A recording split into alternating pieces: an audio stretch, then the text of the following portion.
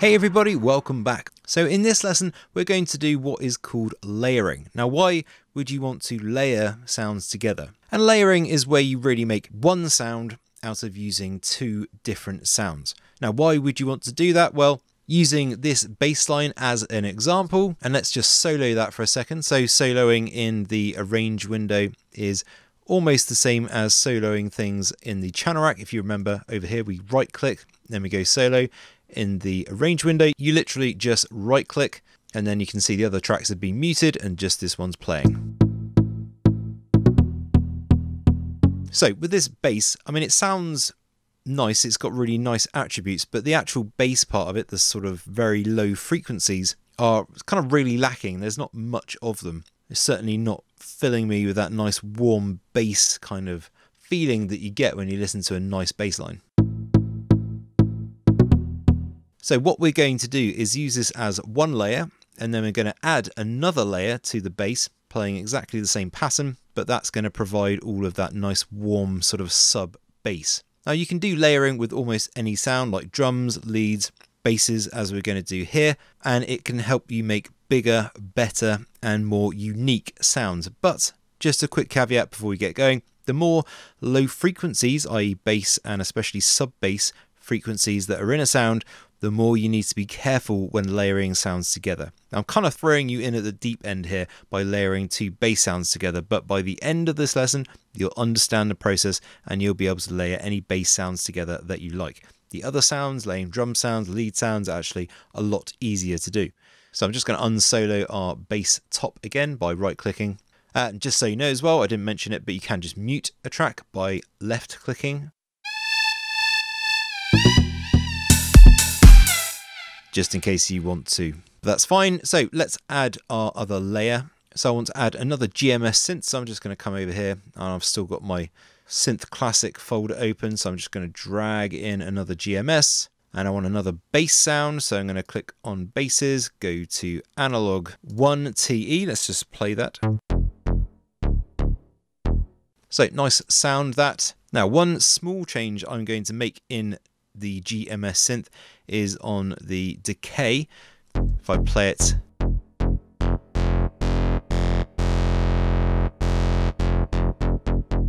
so at the moment it's very plucky.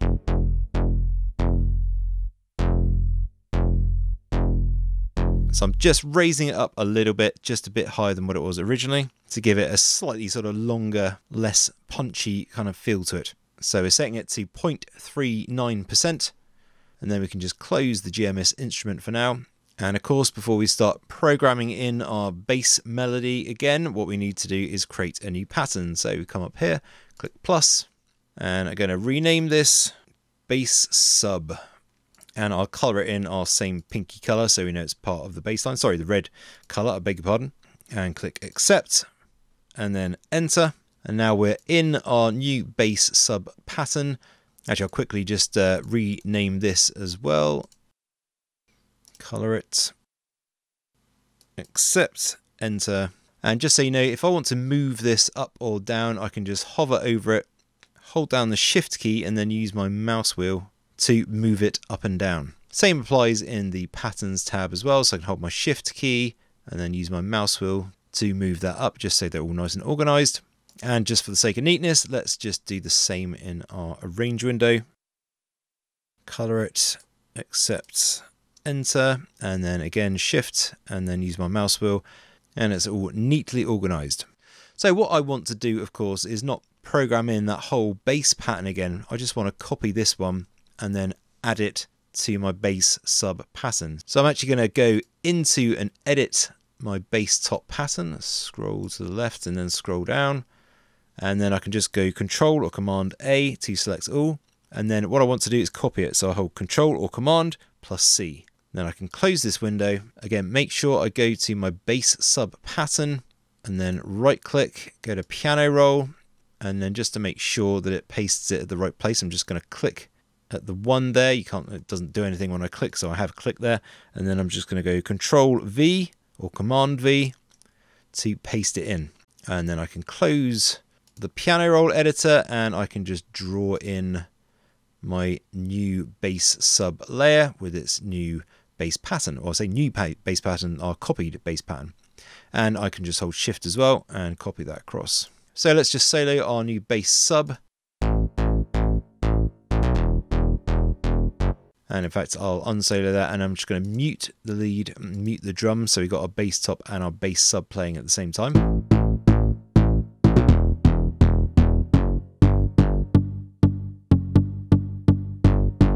So at the moment, it doesn't sound right at all, because we've got our new bass sub sound, and it's got this kind of growl to it and all sorts. So obviously this isn't working, but the bass sub does have a really nice low end to it. If I listen to it on its own and I just listen to the low frequencies part of the sound, so it sounds nice and sort of big and warm, so that's good. I'm just going to unmute our other sounds, and of course at the moment it's just going to sound a bit messy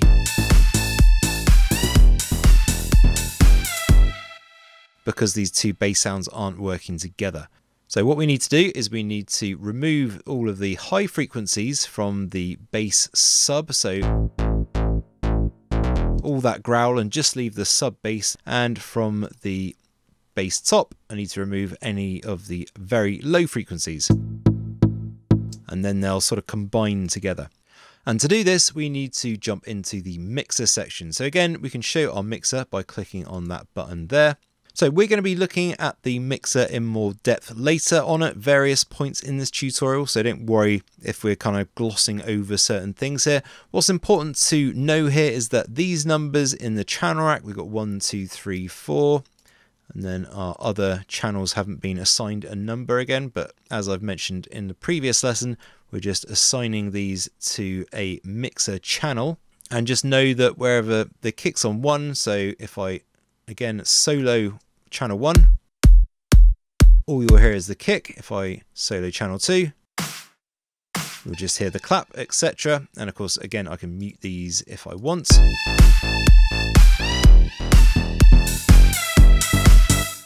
Now at the moment, it all looks a bit confusing as we just got grey tracks and they're not named.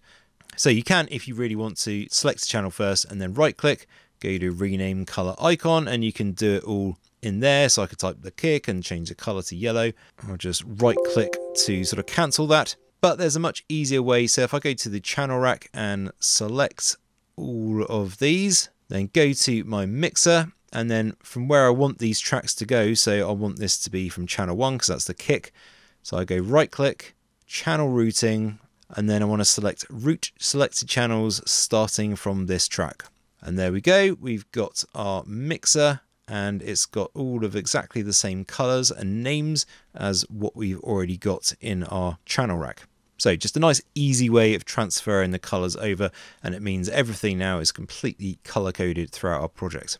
Right, so on to what we're doing, which is layering two sounds together. So we've got our bass top sound, so I'm just going to select this channel, and then over here on the right hand side we've got our slots or inserts for this particular channel. So I'll just make this a bit smaller so we can see the menu when I click, and then I click on slot 1 and select the fruity Parametric EQ2. So all of these insert slots can have different plugins on, so it doesn't have to be an EQ like what we're going to use. It could be like delay or reverb or distortion or something like that, and you can put them all in the order that you want, and this will affect just this one channel, just our bass top channel. And for example, if I want to add an EQ, which we will eventually, but I'm not going to do it now, but just for example, if I want to add an EQ to our bass sub channel and I click on it, you'll notice that the slots are all empty again, and that's because we're now on the bass sub channel and these slots pertain to just to whatever channel is selected. So if I go back to our bass top, we can see our fruity Parametric EQ2. Okay, so let's just make this a little bit bigger so we can see what we're doing. And let's also just solo by right clicking our GMS bass top channel.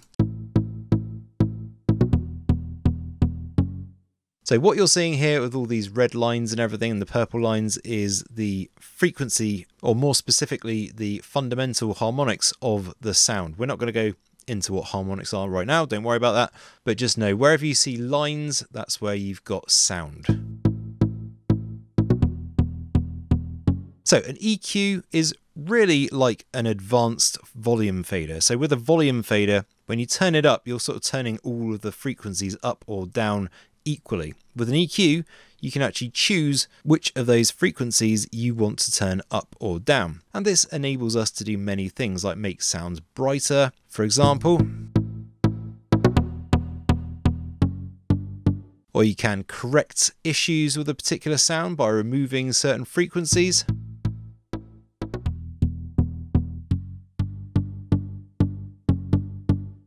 And just so you know, once you've moved the point, you can right click and just go reset to put it back to its original position. And in this particular case, we're actually going to remove the low frequencies from this track. Now, we don't want to use it as it is, so this is what's called a low shelf.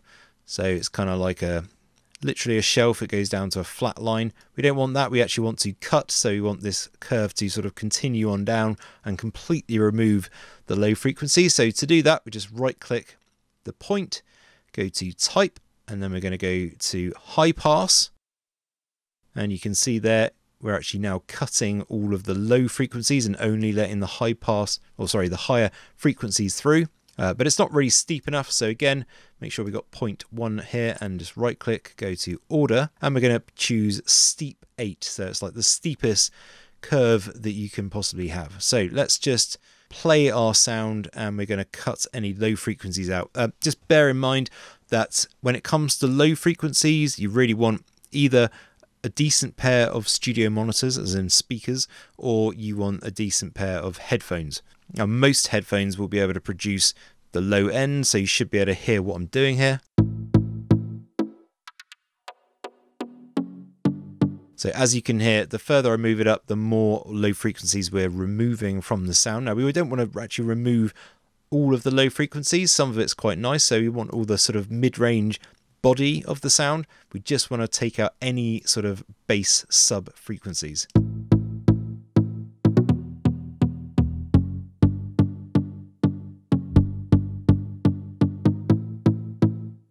So somewhere about there is, I think, perfect.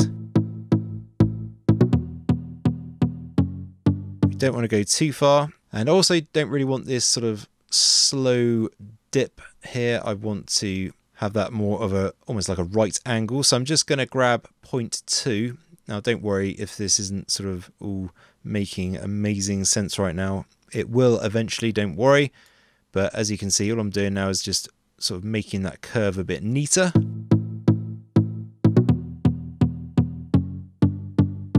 And while we're here, let's just brighten up this sound. So I mentioned we could brighten it. So we're going to use 0.7, which is set as a high shelf. And we're just going to give it a bit of a boost. So let's just play it. So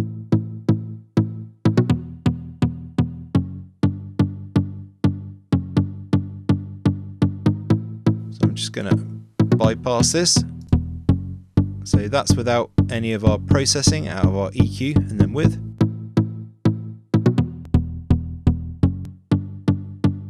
So you can hear we've basically removed any of the sort of sub bass sort of muddy frequencies, and we've just brightened it up a bit. Might even brighten it up a little bit more.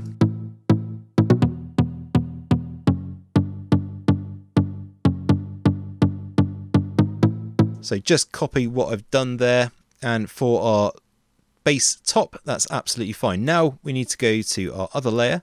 So we're going to close that, go select bass sub in the mixer, and then again add another fruity parametric EQ2. And again, let's just make this a little bit bigger. And this time we're going to kind of do the opposite. So we're going to cut, but we're going to cut from the high end. And let's just close that for a sec. And I want to unsolo my GMS bass top and solo my bass sub. So I'm only listening to that. And then I can just click on the FL parametric EQ to bring it up. So we can see most of the frequencies are sort of concentrated down the low end here. The sort of more dense colours. So what we want to do is take 0.7, right click, go to type, and we'll go to low pass. And then again, we want to make this quite steep. So we're going to right click it again, go to order, and then steep 8. And let's just play.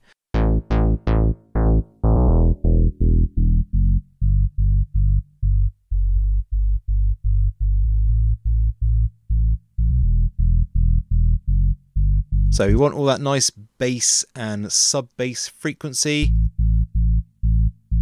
but only that. Don't want any of this sort of more mid-rangey kind of sound. So about there is perfect. Now let's use band 2 as well, just to make that all a bit more consistent.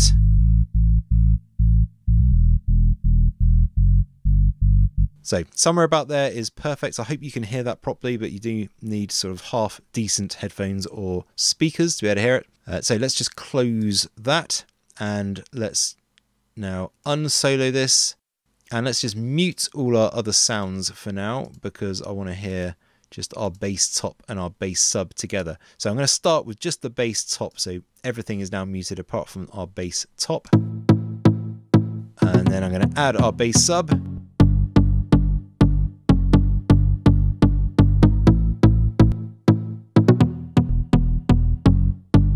And you can hear it just adds that warmth to our bass top. So let's just now bring in the rest of our sounds.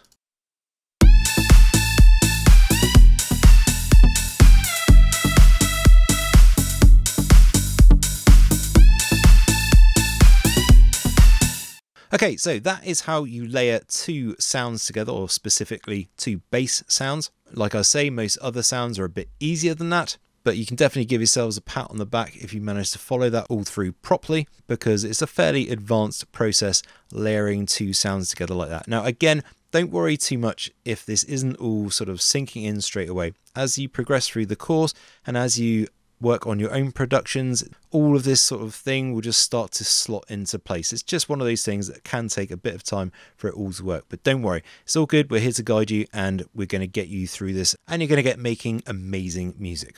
Okay, so that's it for the free lessons of this course. I hope you've gotten off to a good start, and perhaps that was all you needed to get going in FL Studio, which I'm super happy about. But if you want to finish making this track and learn all about the many aspects of FL Studio and music production, things like sidechaining, creating SFX sounds, how to layer sounds together, how to record vocals, how to create tension and release in your mixes, how to arrange your track into a full song, and of course how to mix it all together so it all sounds nice and professional, and many more things, then follow the first link in the description and head over to Born to Produce and get the course. Thanks very much for watching. See you in the next one.